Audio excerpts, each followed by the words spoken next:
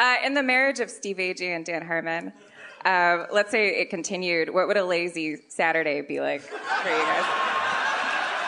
Oh, it wouldn't be lazy, first off. Puttering around our little yard. What time do you wake up? Do you guys eat together? Like, what does that look like? This is a weekend? Yes, it's a Saturday. We lay in bed, just our bed of pine needles. I feel like it would work. I feel like it would work really well. Because I feel like Agee and I are lazy motherfuckers. Wait. Because I feel like I'm really mean to you and unfairly because you're too symbolic. Like because you're my wife. So now there's all these tickets you didn't buy. So like I'm like mean to you for artificial dishonest reasons. Like whereas like so if I was in a weird relationship, oh god, I just called gay people weird.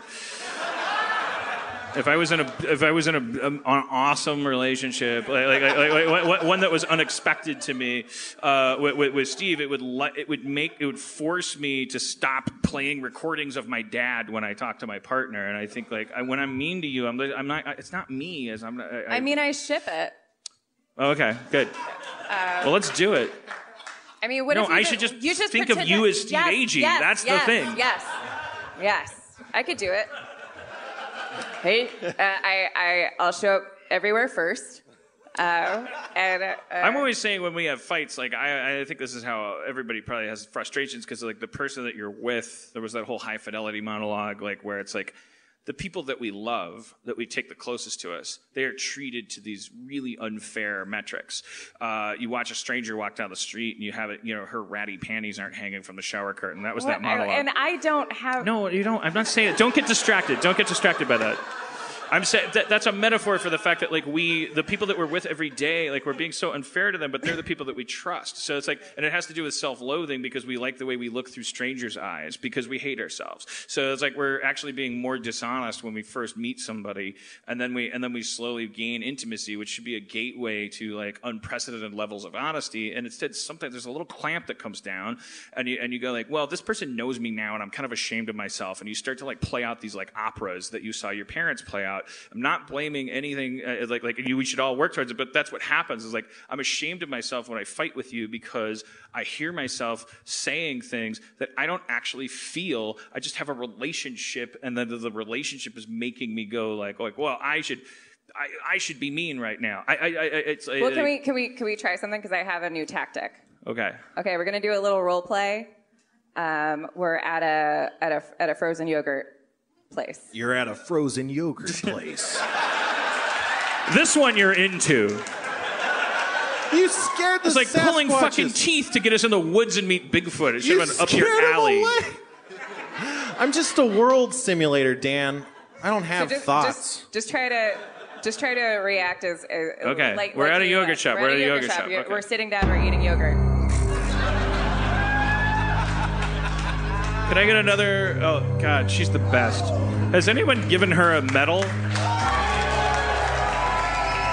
That's Tori, and then I like that it's scaled down so I won't notice.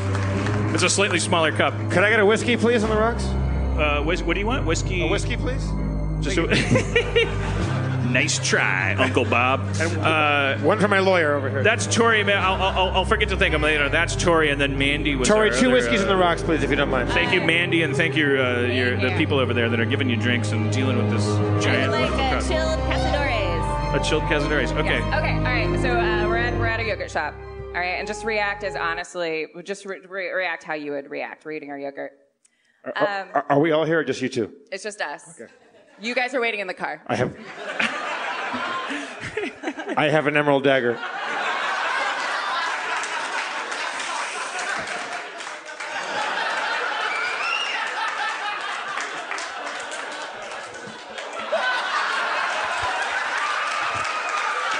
All right. Jeff. I love that culminated in a high five.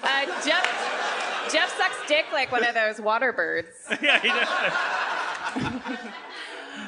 But he's so good at it, that's how it works. Like the cum keeps him bobbing. It was just like cum. Yeah, he makes you come that fast, that consistently. So, Steve, do you feel guilty about cheating on Dan? Well, no, he's cheating on me. He's in a yogurt shop with this chick.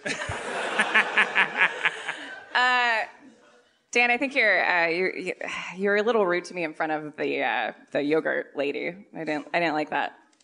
Why are you trying to make me apologize? I'm not trying to make you apologize. So let's go 5 minutes. Okay. Okay. So now I'm like fuck you. Yeah, hysterical. Get a job. You're 3 episodes behind on Community, and it pays your rent. Fuck you. You should feel bad about things, not just me. Get even angrier. Or like, or you don't have to say well, just are like we? At this point is usually when we've split up, and I'm just texting you horrible Kevin Spacey, like fucking like. Fuck off. Okay. Fuck you. Well, similar. This isn't okay. All right. So my planned reaction is what I'm going to do. Like, if you're looking in my face, just say I hate you, and I'm very angry. Like, yell at me and say I hate you. Okay. My line is I hate you. Yes. I hate you. Hey man, you want to get high? It's Steve Agee. Yeah. Hey, I was just at Sarah's and like that fucking bitch. She told me what to do. All right, man. Can I just sit here and play on my phone? Yeah, man. You're a guy that gets me high. It's fine. All right. Cool. All right. Yeah.